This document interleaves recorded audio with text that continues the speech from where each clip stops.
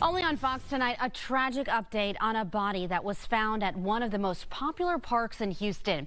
Family members now identifying the remains found Friday as 27-year-old Christian Colita. She was a mother of 2 young kids. Fox 26's Matthew Seedorff speaking with her family tonight. He's joining us live along Buffalo Bayou. Matthew.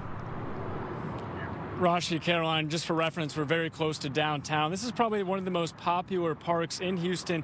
We're right off Sabine Street right now. The body was found just west of here along Buffalo Bayou. Now the family wants to know what exactly happened. A heartbreaking update in the mysterious case of a body found Friday in Buffalo Bayou. Family members now identifying the remains as 27-year-old Christian Colita, a mother of 2 young kids. I want everybody to know that even though her body was found the way it was, her life mattered.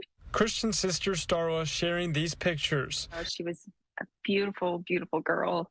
She loved her babies. She loved being a mom. The sisters last talked Tuesday afternoon, just 3 days before someone walking along the bayou discovered her heavily decomposed body. I absolutely think there's foul play. I don't know if she got in the wrong car. I don't know. I mean, we don't know. Buffalo Bayou, one of the most popular parks for runners and cyclists in Houston. Oh my God. Yeah, she's so beautiful.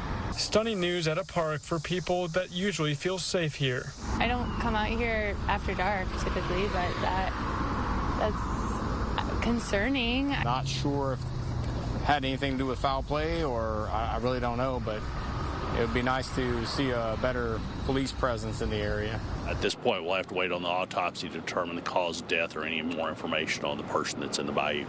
Many questions now surrounding this mother's mysterious death. Her kids deserve to know something.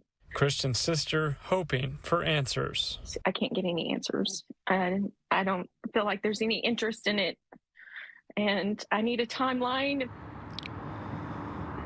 Starla is now urging people to check nearby surveillance video for possible clues. Of course, if you know anything about this case, call Houston Police. We're live along Buffalo Bayou tonight. Matthew Seedorff, Fox 26 News.